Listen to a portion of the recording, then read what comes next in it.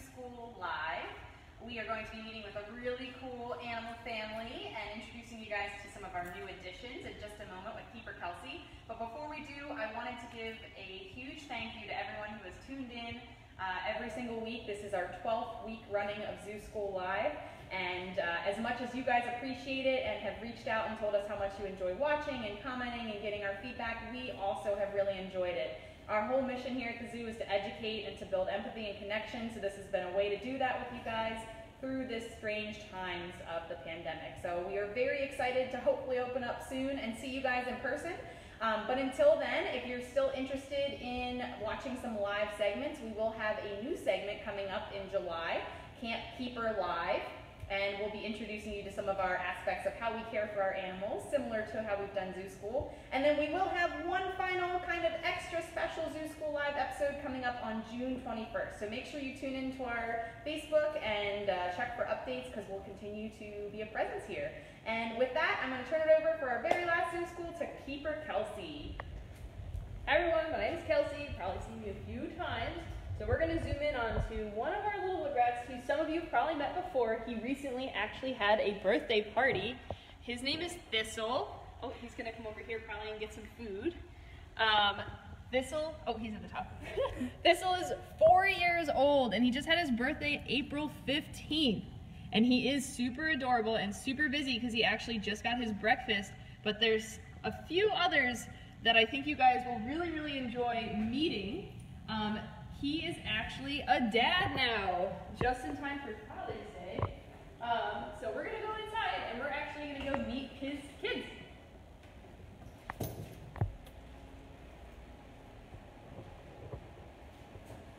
So this is our jewel case. If you've been to the zoo before, you probably usually see it flipped around the other direction. And this used to have our spayfoot toads in it. They've actually left. They went to a different zoo. You can never see them. It just looked like an empty case full of dirt. So we actually decided to retrofit it. And now we have our little rat family in here. So there's actually 3 rats in here. And we get to tell you their names. So this is actually a baby rat in the back here. He is eating a little piece of hay. And that's Bramble, one of the winning names from our name contest.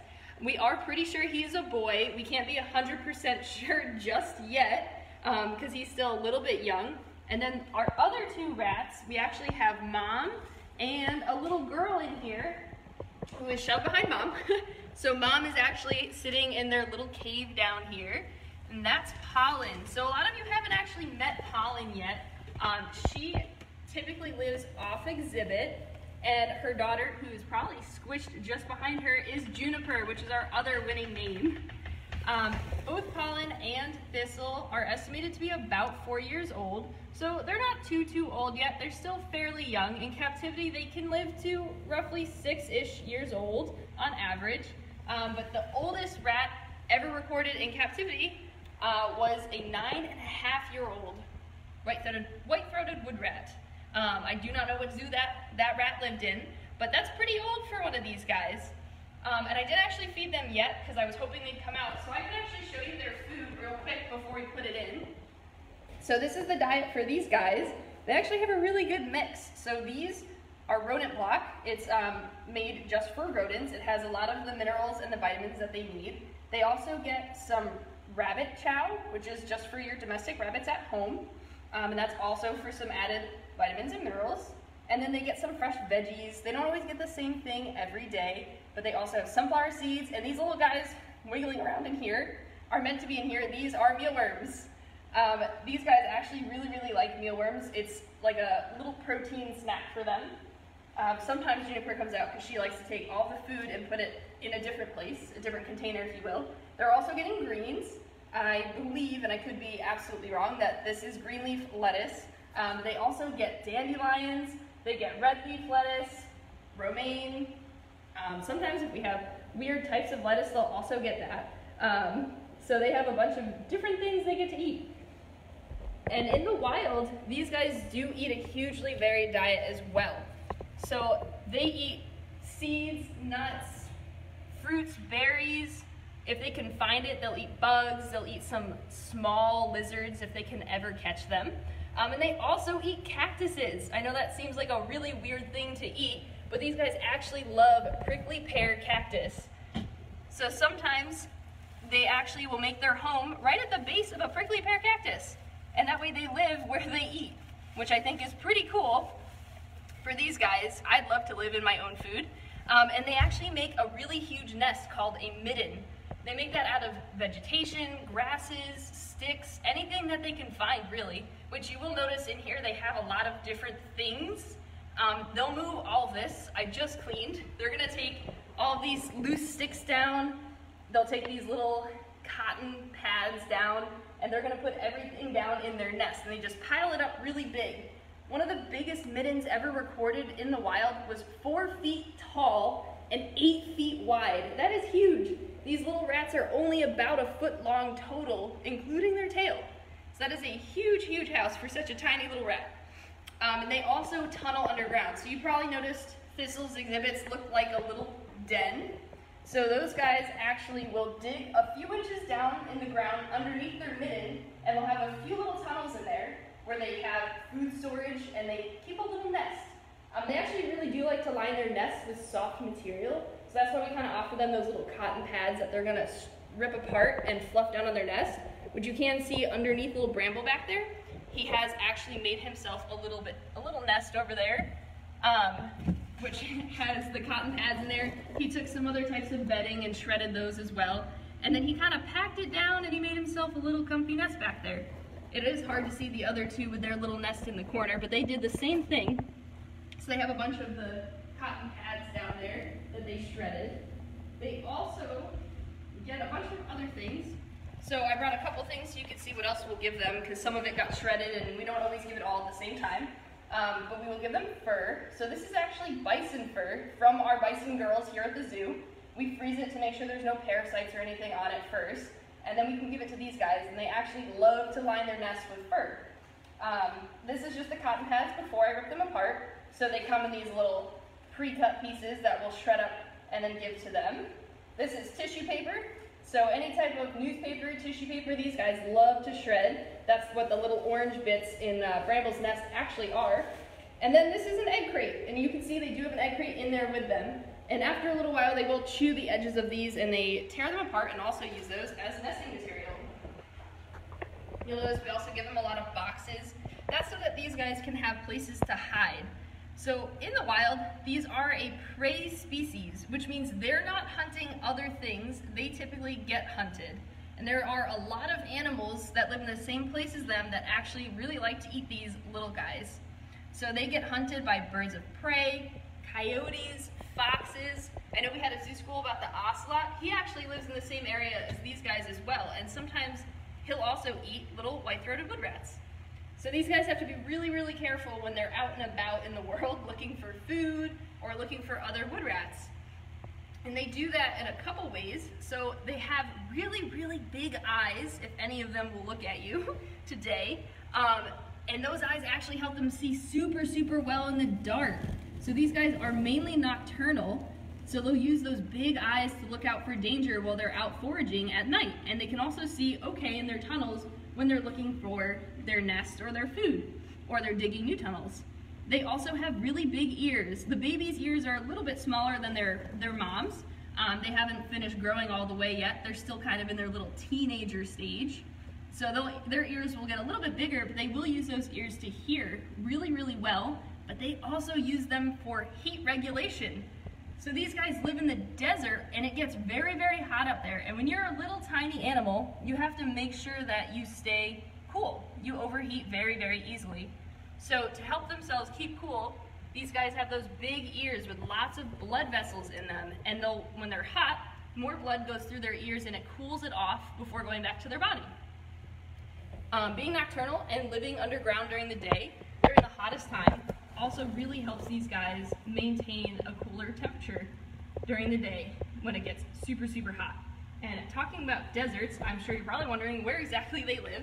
These guys are actually native to the US. They live in the southwestern portion of the United States and also in the northwestern portion of Mexico. So these guys could potentially be found if you ever go out to California.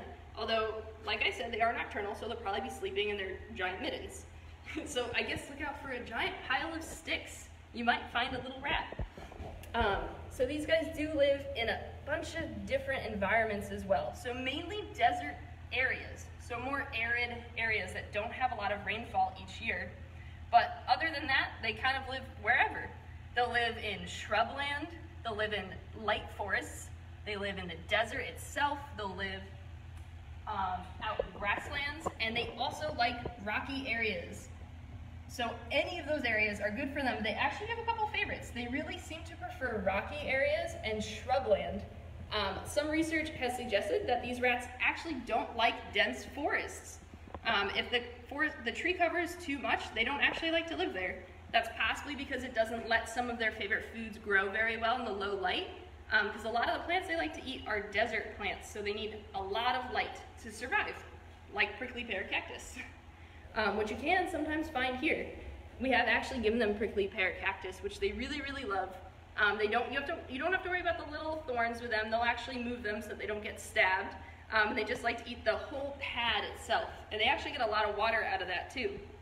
So since they do live in these very arid areas, you might wonder, how do they drink water? Because they probably don't have standing water around them. And in the wild, they don't. So usually they get most of their water from the plants that they're eating.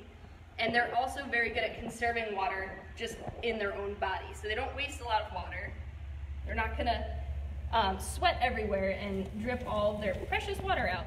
So these guys will eat lots of cactuses and green plants to help them drink water. And I'm sure you might be wondering, how long are they pregnant for? So little Pollen here was actually pregnant for just 42 days. So she only had babies inside for 42 days before giving birth. And now these babies are actually 56 days old. So I know that seems very, very young, but for a little rodent who doesn't live a super, super long time, that's actually, they're almost done growing. So when little Bramble back here in the corner is about 100 days old, he'll be full grown and it'll be time for him to leave mom. So we're probably gonna keep him here, and he'll have to live in a separate house because these guys would potentially breed with their mother if left in with her. So he will be separated eventually, and we're hoping that little Juniper, who I think is, oh, she's sleeping very cutely, she'll probably stay in here with her mom, hopefully for a while. We're gonna see if they get along with each other.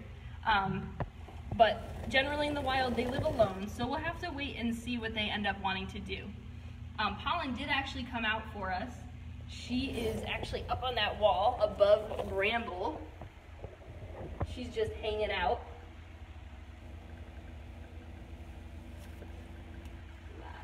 Sorry. Trying to see if little Juniper wants to come out and maybe get some seeds from us. She usually really likes to have snacks, but sometimes she's sleepy right now, so I tried to set out some food for these guys so they'd move around for us. So her favorite snacks are actually sunflower seeds. We have shelled ones because we're trying to get these guys to be more comfortable with us. Sometimes little Juniper, unless that's Bramble, and I was wrong, that actually might be Juniper. Juniper, hi, is that you? Yes. So that's actually Juniper. She got a lot bigger recently, and Bramble is this really sad rat down here who's like, please don't touch me. So Juniper really, really likes sunflower seeds. That's one of her favorite foods. And when she was a little bit smaller than this, we started trying to feed her and see if she wouldn't mind us being near her a little bit. She's actually pretty calm. She doesn't mind if we touch her a little bit, but she doesn't like being picked up. She's not like a domestic rat. They're still wild rats. And then Pollen is sitting in that corner there because she feels really safe. She has 2 rocks around her, so she feels like she's not going to be in danger there, so she's hanging out, hoping that no one sees her.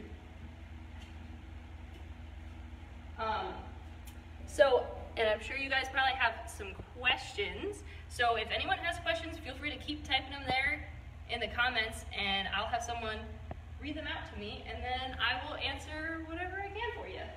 Yeah, Kelsey, I do want to give a quick shout out. A lot of you guys have been real appreciative in the comments here, and it's really sweet. Again, we really appreciate you guys. Maddie says she's gonna miss us. Liam's favorite episodes were City, Rodney, and the Dart Frogs. Ronan's favorite were Kawadi Vulture. and dart frogs, which is awesome. Looks like that was a really popular one for you guys, and we really appreciate this. Let's see, there was one other one that I wanted. Oh, Amelia, her favorite were the mountain lions. So thank you guys for commenting. We really appreciate it. And now we'll get to some questions. All right. Megan wanted to know where Mom was, so if we want to point her out again. Yeah, so Mom is still in here with them. They're not quite old enough yet to be separated from her. So they are weaned, which means they're not drinking milk anymore. These guys are eating solid food entirely, and they're just eating the diet that I put in there for them. You'll see Juniper just sitting there munching on some seeds down in the corner. So Mom will definitely live with them for a while longer, hopefully for the rest of Juniper's life. But yeah, like I said, Bramble will be the one who's gonna have to leave here because he's the boy.